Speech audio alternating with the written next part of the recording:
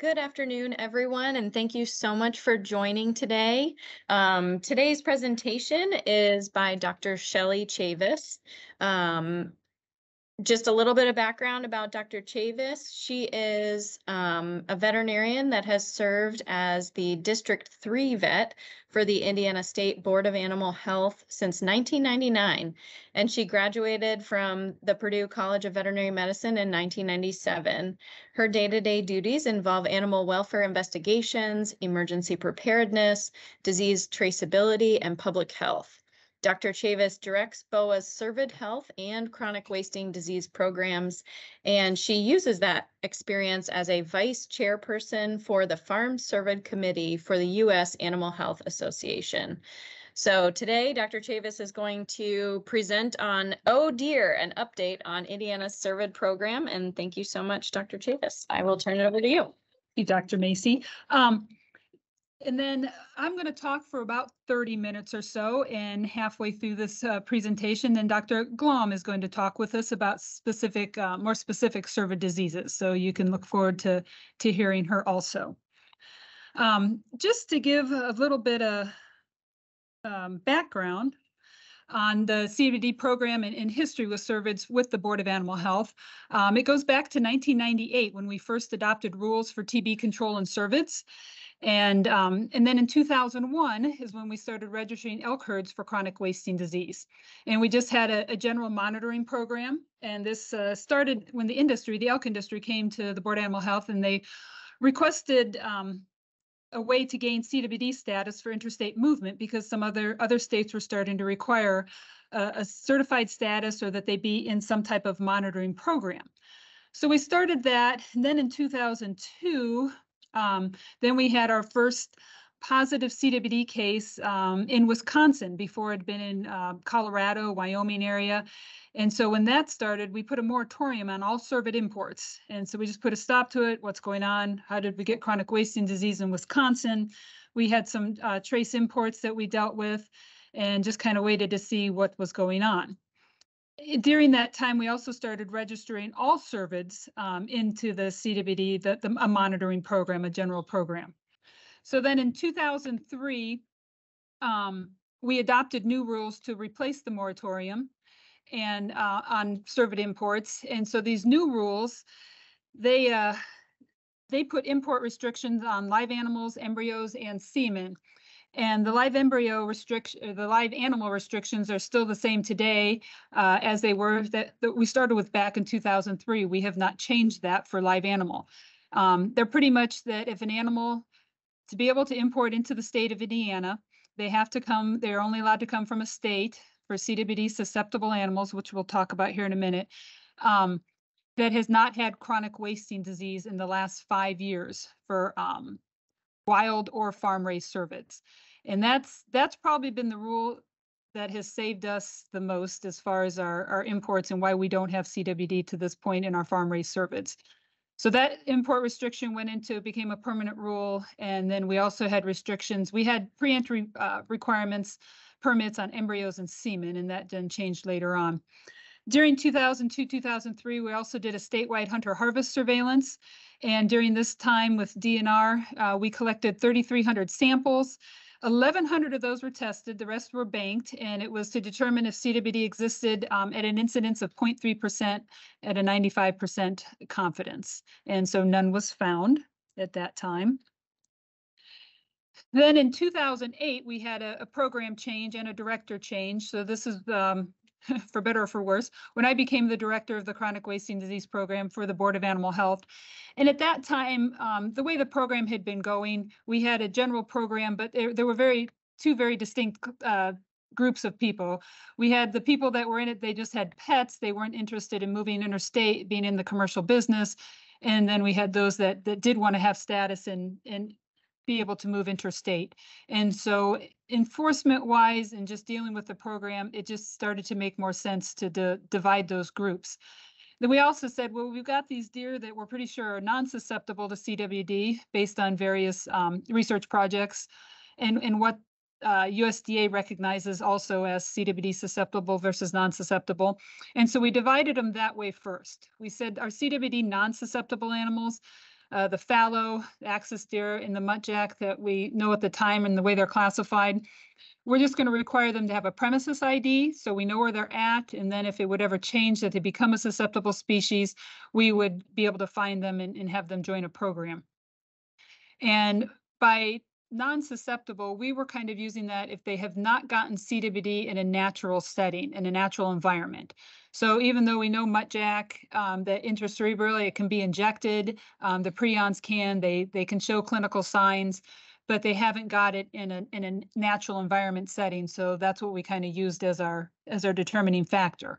Back in 2008, reindeer were still considered non-susceptible, and then reindeer have since moved under CWD susceptible because they did get it in a natural environment and setting in northern Illinois.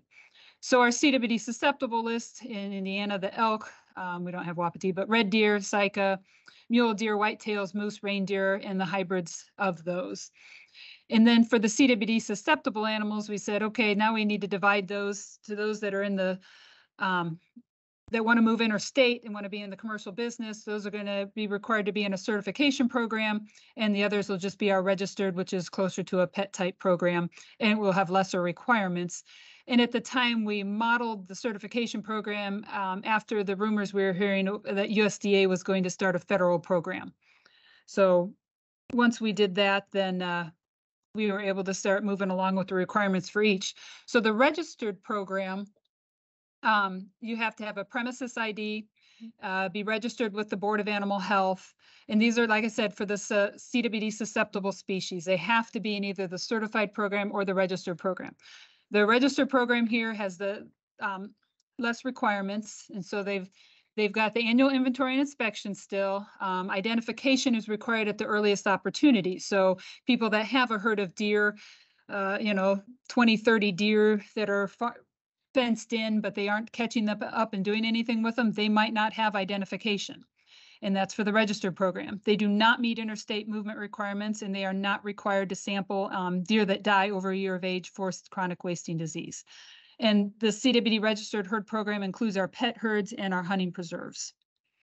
The certification program, modeled after what we knew was coming down from USDA, then requires the premises ID, the annual inventory inspection, official ear tag, and a secondary unique ID, and those are required by 1 year of age. CWD sampling is required for all animals over 1 year of age that die or are harvested on the farm. And they meet the USDA herd certification requirements for interstate movement. So in 2012, USDA published their final rule for CWD interstate movement requirements. And then they also had requirements for moving to slaughter, for animals captured for movement and release, and for research animals were also included in that final rule. And then in 2012, the program standards were finalized also then. And these are guidelines from USDA for meeting these herd certification program requirements that we follow. They were revised then in 2019, and currently USDA is holding listening sessions for possible revision again on these program standards. Semen and embryos, in 2008, we removed the pre-entry requirement for those. Before that, we still had permits that were required on that. Semen and embryos are not restricted by the state CWD status, so they can come in from states that have chronic wasting disease, but they are not allowed to come from a CWD positive animal, suspect, exposed, or any epidemiologically linked animal, not from a premises where CWD positive animal has resided in the last 60 months. So they pretty much cannot be epi-linked at all to CWD to bring in semen or eggs from a farm. So semen and embryos are not restricted in the federal regulations. And this allows for selective breeding for our herds and during auctions where we do not have the live animals, and because of our live animal restrictions are pretty strict. Carcass import restrictions, we get a lot of questions about this for carcasses coming in from out of state for people that go out to hunt. And carcasses can come in if they have the head, spinal cord, and small intestines removed without any further restrictions.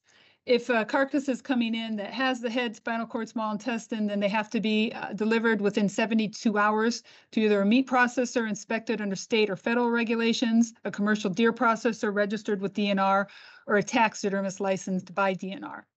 You can move in antlers, including skull caps, as long as it's cleaned of all brain and muscle tissue, hides, upper canine teeth, and finished taxidermist mounts are also allowed to come in. Something that comes up quite a bit in Indiana in discussions is how farm cervids are classified. They are classified as livestock in Indiana. So they are subject to the Board of Animal Health meat inspection laws because they're considered an amenable species, the same as a cow or a goat. And so inspection is required on them for meat for sale. So they cannot be donated to organizations like Feed the Hungry and those kind of things where you can donate wild harvested deer because they are not considered a wild animal. They are classified as livestock. This applies to the cervids that are harvested on our licensed hunting preserves. Those also are farm-raised cervids. So owners and hunters are allowed to harvest their deer for their own household, the whole friends and family, without inspection, but the meat cannot be sold or donated without being slaughtered under inspection. As of March 2016, the Board of Animal Health, a license is required for hunting preserves. And so before that, the hunting preserves were operating under an injunction with DNR. And then in 2016, they became legal as long as they have a license through the Board of Animal Health. The CWD registered herd program standards apply, along with CWD sampling being required. So they do have annual inspections, fence inspections, and they have to have records on all animals, official ID, secondary ID going into the preserve, and then all animals harvested, died that we find coming off the preserve. They have to keep track of any treatments and sedation going into the preserve. Also, they have those kind of record keeping requirements. And then CWD sampling is required on everything over a year of age on the CWD susceptible species. There's a 100-acre minimum requirement for our hunting preserves. We have 2 preserves grandfathered in at less than 100 acres, but any new ones do require the 100 acres that the deer have access to during the hunting time. Hunting is allowed September 1st through March 1st. And any weapon that's legal under DNR, legal on Indiana property, private, public, is allowed during that time to be used on the hunting preserves. And there's a map of our current hunting preserves. Right now, we currently have 15. We were up to 17. Then 2 went out of business. We've got others in the works, others on the works to go out of business. So it seems like it's a pretty kind of stabilized at about 15. And you can see they're spread from northern Indiana to southern Indiana, the whole gamut. This is a map of our participating farms, cervid farms. And you can see, according to the legend, the green dots are our CWD program certified herds, and the blue dots are our registered pet herds. And as you can see, northern Indiana is a little heavy on the certified herds compared to southern Indiana. Just to give you an idea on numbers, our certification herds, we've got about 200 herds, which runs about 7,000 head of deer. And then our registered herds, 43, hunting preserves, 15, and then our pet herds. The classification between the pet herds versus the registered herds, if they're classified as a strict pet, those should be herds that are not really breeding, buying, and selling. They have maybe 2 does or even one pet, and that's all. They just keep it as a pet. There's no movement on and off the farms. Our herds consist primarily of white-tailed deer. Our other herds, we have elk, fallow, sika, muttjack, red deer, axis, reindeer, and mule deer, and some hybrids thereof. Give you an idea on imports. Before 2018, just to let you know, our import number was actually quite a bit higher. It could be in the couple hundreds. But once some of the more restrictions came into play, more states came down with CWD, our import numbers dropped off. The higher numbers in 2022 primarily are due to fallow deer. We've had a lot of fallow have become the hot ticket item lately, so that's the increase on the cervids, and they can get them from states that have chronic wasting disease, so it makes them a little easier to import into the state. Exports dropped off just a hair from where they were initially. I think this is due to we got more hunting preserves, and so people were selling in state. It was easier. Our number of deer really haven't changed that much, so I feel like it's because more went in state than out of state. Our certification program sampled 729 deer last year. Our hunting preserves did 418. And you can compare that to DNR did 935 last year for chronic wasting disease. Those are primarily during the harvest season, and then roadkill and some targeted, but mostly it's what they find as far as more passive surveillance. They target different counties each year for increased surveillance. The plan is to target north central Indiana this coming up hunting season. They've done northeast, they've done northwest. And so I'll show you a map here in the next slide that shows that if CWD was in the county at the prevalence at or above the percentage listed, we would have been able to detect it. So you can see on the map where the majority of sampling has been done and what detection rates they have. And you can find that on DNR's website if you have an interest in that. Other cervid diseases, just to talk a little bit about EHD. Every year I get a call saying, oh, we've got CWD in the state. And every year I say, it's probably EHD. No, and every year it's probably EHD. And so they confuse those three letters. So EHD we do get every year in some amount of level of infection. So EHD, epizootic hemorrhagic disease, it's an acute, infectious, often fatal viral disease of white-tailed deer. It affects white-tailed deer. I think it can affect fallow and elk, but boy, we just don't see it as much. I haven't ever heard it can't infect them, but we don't. We mostly see it in whitetail. Less commonly and rarely fatal, it can also affect sheep, goats, and cattle, and so we sometimes get reports of that also. It's transmitted by biting midges, Helicoides flies, and we primarily see it late July through early November. So it's just starting to ramp up. We haven't had any confirmed cases. We've got some at the lab right now to see if it was. So we're starting to get the reports coming in, but nothing confirmed yet. And it's quite indistinguishable from blue tongue. Wait, where was oh, there we go. The clinical signs for EHD, a lot of times with the deer, a lot of times we see sudden death. Often they just kind of look a little lethargic, and the next day they're dead. But depending on the strain, there's several strains of it. Most of the time we're seeing strain 2, seen some 6 and 1. And seems like some of the strains, the deer can last about a week before they die. And you might see more of the clinical signs as far as the swollen jaws, neck, tongue, the swollen around the eyes, the conjunctival hyperemia, blood from the nose, mouth, eyes, rectum, severe dyspnea. These deer run a high fever, so they'll be depressed, anorexic. They can slough hooves, and a lot of times you'll find them near water because of the high fever. They seek out the water for relief. On necropsy, we find red, heavy, wet lungs, blood in the intestine, and hemorrhages in various tissues. EHD prevention, a lot of guys do control the insect population, various sprays and foggers that way, prevent areas of standing water. There's a school of thought out there for ivermectin and antiviral use that way. Some natural genetic resistance that some people see in their deer, and then vaccination. Medgene does have a vaccine. I believe Newport has one too. I had some stats on the Medgene vaccine. It's a killed vaccine, and the mortality rate on their studies actually went from almost 27% down to less than 2% with proper use. We'll get a lot of guys that I'll hear reports of saying, well, I vaccinated for EHD, but I still got it. Well, they probably gave 1 dose is what I hear most of the time. It's a 2-dose vaccine, like most other vaccines, initially 2-3 weeks apart. The pregnant dose 30 days before fawning, and then vaccinating the fawns 3 to 4 months after they're weaned and the passive immunity is starting to wane, and prior to the EHD season is what's recommended.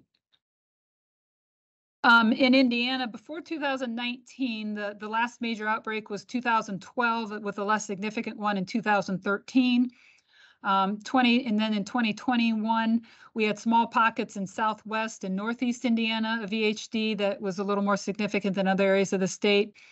And then last year, we had a more significant outbreak in Central and South Central Indiana.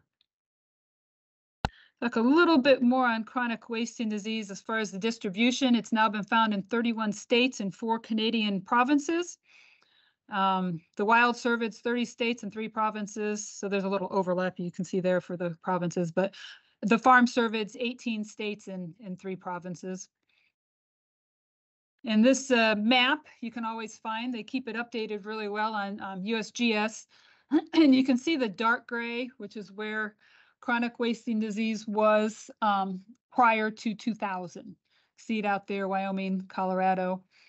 And the yellow dots are the CWD that's been depopulated in the farm-raised facilities. The lighter gray, moderate gray, is the CWD in known free-range populations.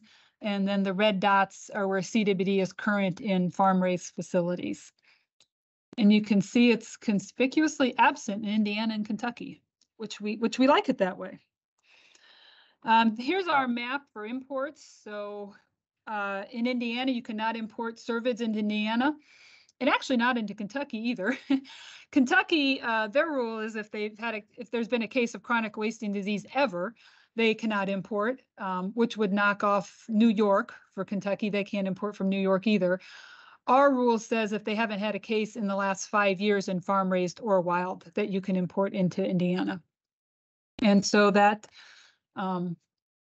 is where we're sitting as far as where we've brought in some red deer, from Maine and New York. We've brought some reindeer in from New York. We just brought a whitetail in from New York.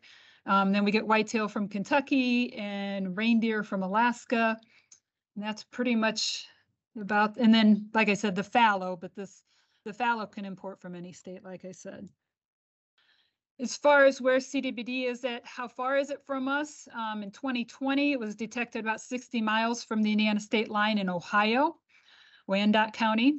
And then in 2018, it was about 30 miles from the Indiana state line in Jackson County, Michigan. I mean, that was 5 years ago, so it's probably a little closer now.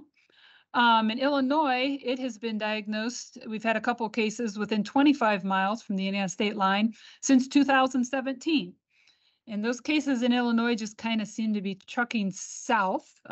Luckily, they don't seem to be moving east a lot. So hopefully they continue to do that. In 2022-23, the fiscal year, the October to October that USDA uses, there have been 28 farm cervid herds detected positive for CWD. USDA likes to point out that less than 1% of the herds in the CWD herd certification program have been found to have CWD. And that's just a breakdown of the states where the positive herds. I had this in order originally, but then Texas keeps adding. In fact, I think Texas has a couple more actually to add to that number now also. So lately, the positives have pretty much been in Pennsylvania, Wisconsin, Texas. Michigan actually just added another one in the last month. So you can see the breakdown that way. And internationally, there's been a novel moose strain in Finland found for CWD. This is the CWD prions in Norway are distinct from the ones in North America. They found a variety of strains among the Nordic cervids, whereas in North America, the deer, elk, and moose are relatively consistent in their CWD strain profiles, and there is no clear explanation why. Just to let you know, also we're receiving cooperative agreement funding. Just over 12 million has been provided by APHIS, and that's for the farm-raised and wild cervids. So I think about 6.1 million would be for the farm-raised to develop and implement CWD management and response activities. Those applications were due June 12th and are currently in the review process. So Indiana did put in an application. Right there for we applied for the max for one-time funding was for the 250,000, and that would test over probably 3,000 white-tailed deer, and which is approximately half of the Indiana farm-raised cervid population. To go back a slide, So what we put in the money for was to get testing done for genomic predictions for selective breeding. So they have found that CWD is a highly heritable polygenic trait. So there's no one allele that makes the deer resistant or susceptible to chronic wasting disease, unlike what they had with the Scrapie program. They found it to be a group of alleles, and that have to do with the differential susceptibility to CWD. So with these resistant alleles, they can test for those, and they can see how many a deer has of these and produce what they call a GEBV, a genomically estimated breeding value. The more negative the value, the more resistant the deer is to chronic wasting disease. And so if producers know this value, then they can use that for selective breeding and for culling animals. And so the goal is to get a more resistant deer herd and reduce the prevalence of CWD through that. So like I said, we'd be able to test about half of our white-tailed deer population. It's only for white-tailed deer. It is not approved for the other cervids yet. They don't have the kind of research done for those. So just for the whitetail. It's $75 per whitetail deer for the DNA and the 50,000 SNPs, which is the group of alleles. And so we're hoping to get that going later this fall. I'm going to skip through the trace work because I knew I wasn't going to have time for that. And just to do a few more updates, just to let you know, CWD cost the federal government an estimated $280 million from 2000 to 2021. In 2020 alone, state governments spent $25 million on CWD. And states with chronic wasting disease spend on average 8 times more dealing with the disease. And it affects the local and regional economies with the cervid farmer, and then also the hunting industry is affected with the outfitters, land leases, taxidermists, and the processors. CWD, the prions can persist in the environment. They've shown for at least 15 years. Let's be realistic, it's probably even longer. They do maintain the prions maintain infectivity, and small amounts of it cause the disease. They have done some studies at the last 4th International CWD Symposium I was at to show that the transport in landfill material is not very likely. So I thought that was kind of a good thing to know. There are different strains of CWD, and they can have different host ranges. And this is all on a research basis, so no, our cats and dogs aren't out there getting CWD. But they have shown transmission and passage through a secondary host can change the host range and possibly increase susceptibility to other species. So there's been a lot of research going on that way. The last thing I'm going to talk about is just an emerging deer disease that they talked about at one of the conferences I was at, deer pox virus. It's been around. It's not a new disease, but they are starting to see more of it. This has mostly been down in Florida. It does not mutate very fast. You'll see here, though, the main reason we like to mention it is because the symptoms are vesicles. And so as a regulatory agency, anytime we have a disease and the clinical signs are vesicles, we get a little excited because it looks like so many other diseases that we're worried about. But vesicles, blisters on the skin that burst, developing ulcers with crust along the edge, hair loss, weight loss, internal ulcers in fawns, especially the esophagus and the rumen. They will lose immunity over time once they get some immunity from the virus. They're looking at rodents and insects as mechanical transmission vectors. There were 80 suspected cases in Florida. 28 of those were actual cases in adult deer and fawns. And then they find that pox virus in many organs throughout the deer, but primarily in the liver, the lung, and spleen.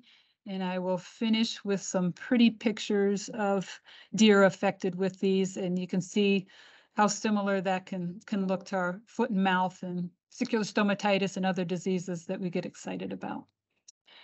There's my contact information. If you ever have questions, feel free to call me, text me. I guess I don't have my specific email up there, but I can get that to you also. Yeah, and thank you so much, Dr. Chavis. We can definitely put that in the chat as well for everyone at the end of this webinar. So thank you for an awesome presentation. We are now going to introduce Dr. Glom. Dr. Glom, Dr. Jessica Glom is a veterinarian at the Countryside Veterinary Hospital in Wabash, Indiana. She graduated from Michigan State in 2017, and she also has several deer clients that she works with on a regular basis. So she's going to talk to us a little bit about, and it looks like we can see your screen. Thank you so much, Dr. Glom. Take it away. All right, thank you. And let me know if the slides aren't advancing. So like she said, I'm going to go over some common and emerging diseases. And of course, as Shelley was talking, she went a little more detail than I thought she would on a couple. So I added a few slides from other lectures. So I'm sorry that's not all homogeneous, but I added some more good stuff. So the first thing I wanted to talk about was cheek impaction of fawns. It's one of the leading causes in fawn death. It can be either a single event or a chronic event. The chronic impactions can lead to pressure necrosis of the cheek as more and more feed gets impacted in there, ultimately causing tooth loss, bone infections, and sometimes death. The causes are usually multifactorial, but the most common causes are either arterial worms or infections primarily with Fusobacterium. Other alternative causes are meningeal worm. Usually the migration through cranial nerve causes cranial nerve defects, and malalignment of teeth or simple injuries. And the most common isolates are Fusobacterium necrophorum or Fusobacteria varium. Note that the Fusobacterium itself cannot enter normal healthy tissue. There usually has to be a break in the tissue for it to colonize. The suspected pathogenesis in FAWS is usually either when their teeth start erupting, it causes microabrasions in those mucous membranes, which does allow for the bacteria to enter. Other options are when fawns start mouthing objects or start eating solid food and eat things like sticks and whatnot that can cause abrasions in their mouth, allowing the bacteria to enter. And once the bacteria has spread to bone, it usually becomes fatal. Some management to work that in your farmed herds is a lot of times people, and they anesthetize the deer, flush all the bacteria out, and treat them with long-acting antimicrobials such as penicillin. Well, that's not long-acting, but Ixid or penicillin injections.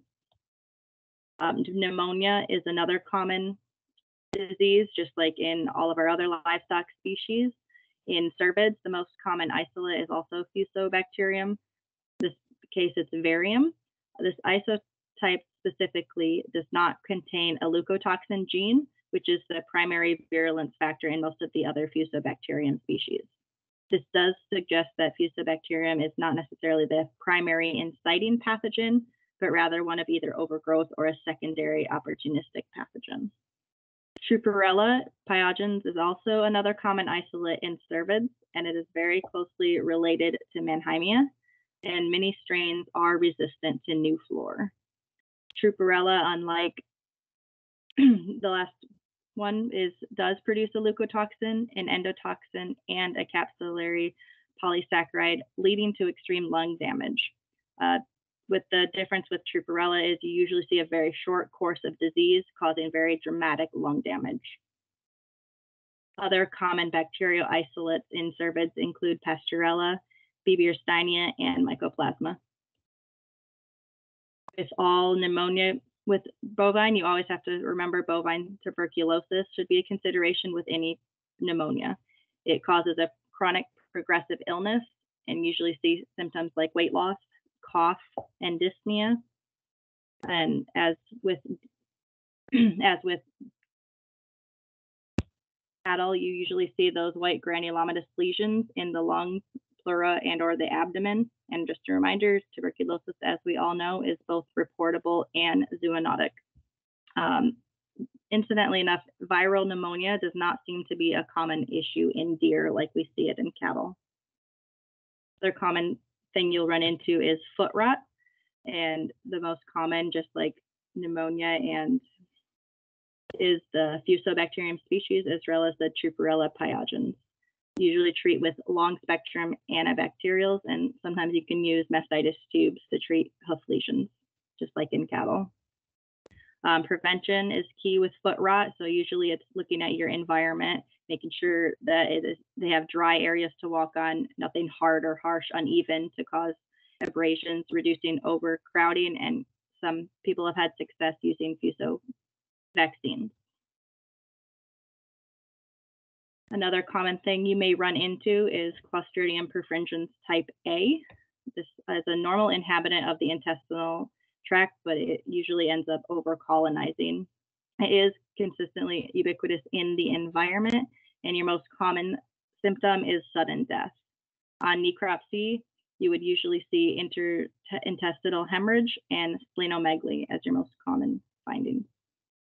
Treatment, if you can catch it, is high doses of penicillin and Clostridium antitoxins, but most die acutely despite treatment. Again, environmental management is your key to preventing Clostridium. Prevent soil ingestion, trying to keep the feed off the ground, make sure your environments are clean, and make sure you reduce overcrowding and stress on the deer. Vaccination is also helpful. I know the standalone Clostridium A vaccine has been off the market for quite a while, but a lot of Cervid vaccines have it in their combo vaccines.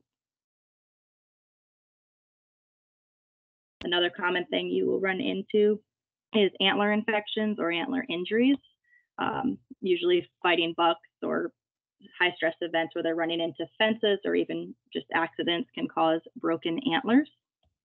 Untreated injuries from the broken velvet can lead to infection and maggots. Broken antlers can quickly escalate into sepsis as the velvet has a very high blood flow. Treatment usually involves amputating the antler below the injury and leaving enough velvet to close. You can also use silver spray and or screwworm spray to prevent maggots, and you want to make sure to treat with long-acting antibiotics and have proper pain management on board. I'll just hit the highlights, and Shelley went over this very well.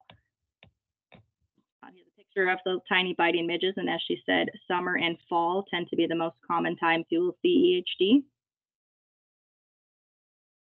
Usually most die within 36 hours of presentation. You see the drooling, swelling of the tongue, severe edema of the head and neck. There's usually 3 phases, but if they do survive to that final chronic phase, they have poor body conditions, chronic diarrhea, usually sloughed hoofs, vasculitis, and abortions. If they do survive and make it to the chronic stage, they're usually chronic poor doers. They never really recover from that.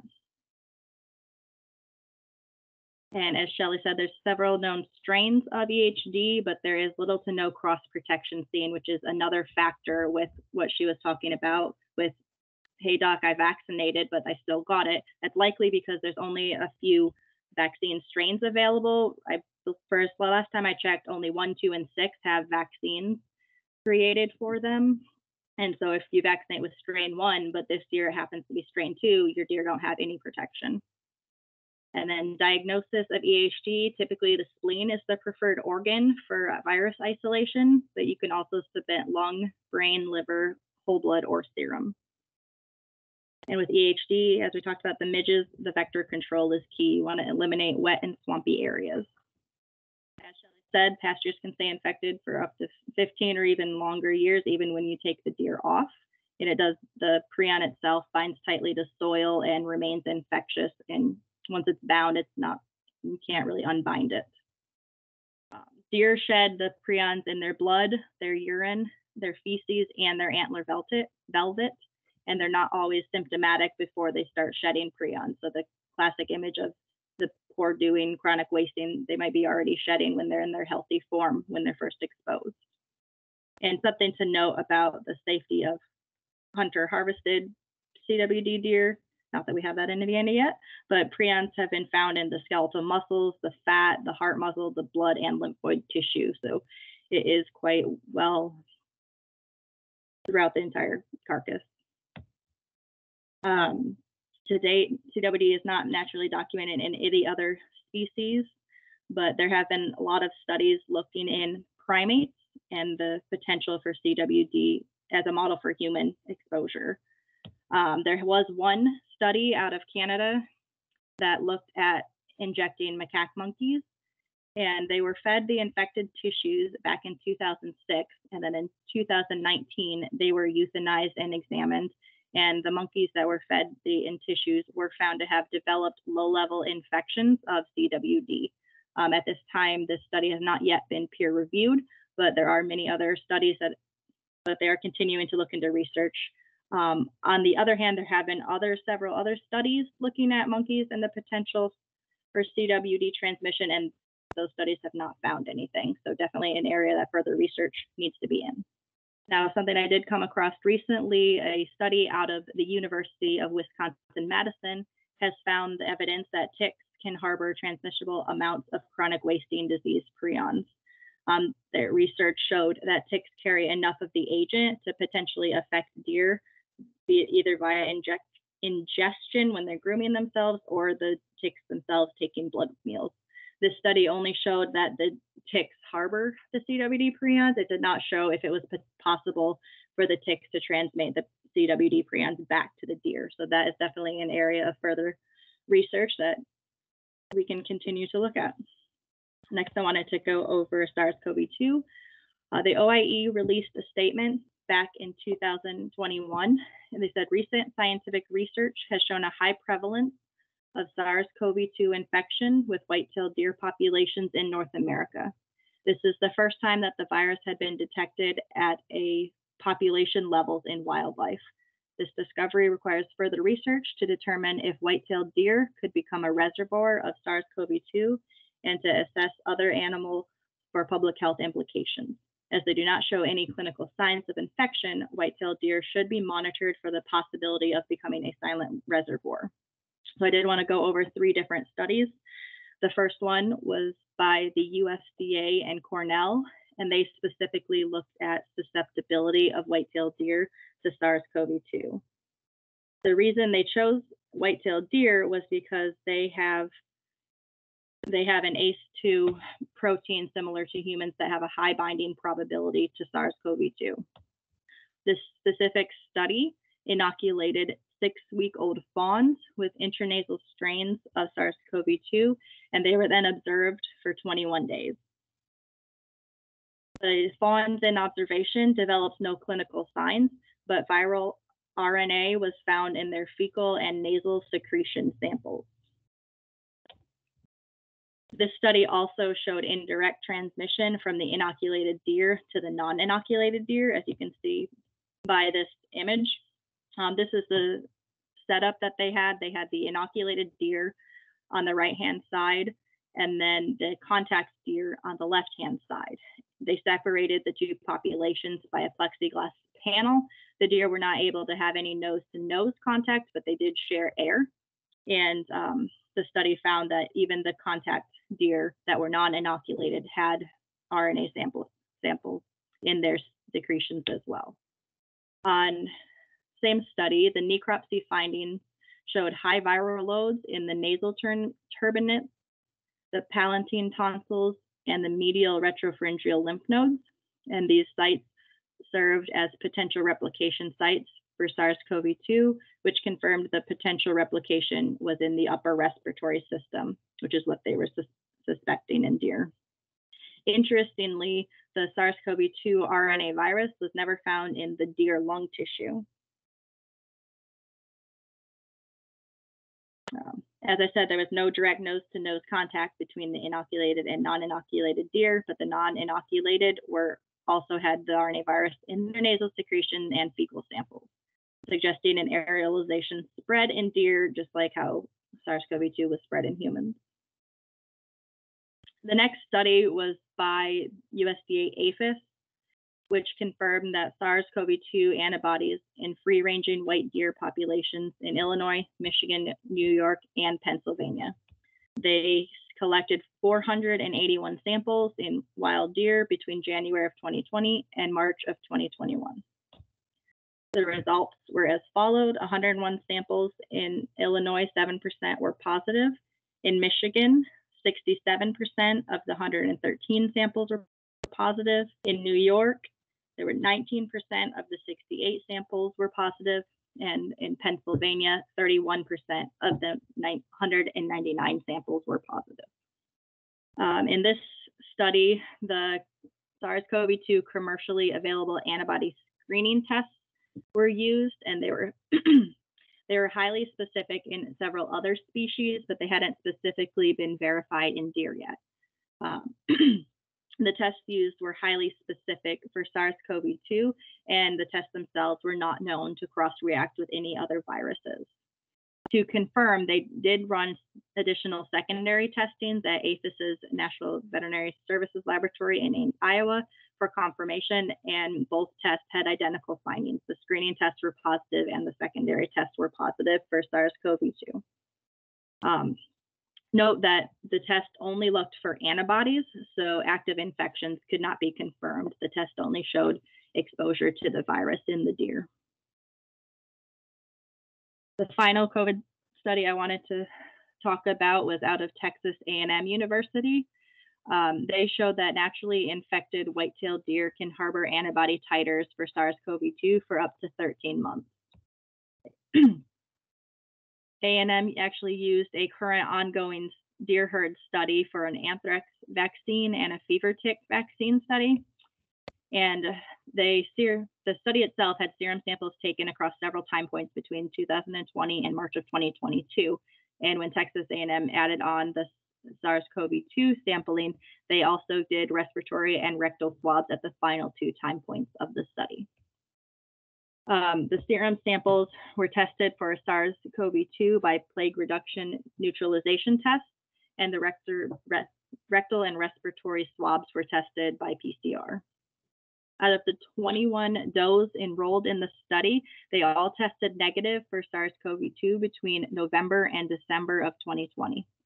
By January of 2021, all does had tested positive.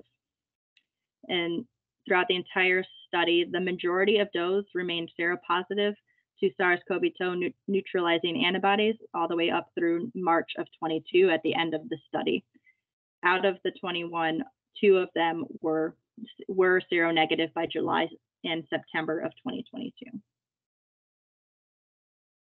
This final study showed that white-tailed deer have the potential to harbor SARS-CoV-2 for at least 13 months. It is suggestive that other white-tailed deer might have the potential to become amplifying hosts for SARS-CoV-2 in nature. And then, although no risks to humans from deer have been shown yet, the potential may be there for deer to continue spreading in different locations. Currently, APHIS is working closely with federal and state partners to continue these research projects, and they've gotten funding for more similar projects. Many of these new studies will rely heavily on hunter harvested deer, which can be sampled alongside CWD test stations. Continued studies with captive deer herds are also planned in individual states. And finally, I did want to discuss Asian longhorned ticks, not necessarily for the disease potential to deer, but more for the deer's role in spreading Asian longhorn ticks. So Asian longhorn ticks were first reported in the US in 2017, and they're currently been reported in 19 different US states, including Indiana, which we had our first identification back in May. 2 nymphal longhorn ticks were found on a routine surveillance drags by an entomologist in the southern county of Switzerland. A side note about Asian longhorn ticks is female ticks are capable of laying 1,000 to 2,000 eggs without mating with the male, which is significant. Asian longhorn ticks are carriers of bovine filariasis, babesiosis, and one recent study has shown they also have the potential to carry Rocky Mountain spotted fever. And as I said, the biggest known risk at the moment for deer is that they're capable of transporting ticks to new locations, aiding in the continued spread of Asian longhorn ticks in the United States. That is all I had. Thank you. Thank you so much, Dr. Glom. That was a fantastic presentation. We really appreciate you and Dr. Chavis joining us today. At this point in time, while Dr. Glom is taking a quick break for water, this is the ideal time to submit any comments or questions you have in the chat box. please direct them to everyone or BOAH in the chat section, and we'll do our best to answer them. You can also raise your hand and we will unmute you. All right. Well, it sounds like you guys both covered everything that you needed to about deer. So thank you very much all for your participation. And thank you for joining. You will be receiving continuing education credit for this webinar via email in the coming week. So keep a lookout for that. And otherwise, thank you all for joining. Just have a quick question. Can we get the slides from today? We can, Yep. We can send, sorry, just double checking here in the room. We can get the slides from today to all of you, likely with the continuing ed credit that we send out. We'll send them both out at the same time. Thank you for your question. And then we'll also have the video posted in case anyone is interested in the coming weeks on our YouTube channel. All right. Thank you all for joining. Have a great day.